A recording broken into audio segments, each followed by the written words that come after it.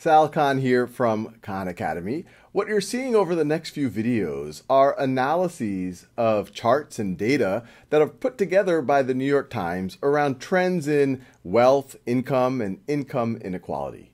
Our goal here is to give you extra context, extra ways to analyze the data, maybe a lens that might not be obvious when you first look at some of these graphs.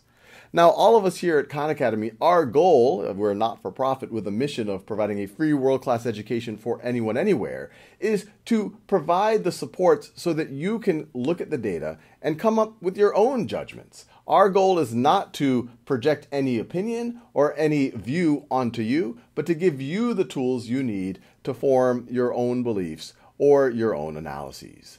So take a look at these videos. Hopefully they will surface insights on some of the data, some of the visualizations that might not have been obvious otherwise, and they inform all of us on a very important debate in the world and especially in this country around how have incomes trended, how has the distribution changed over time, and where might we be going and for what reasons.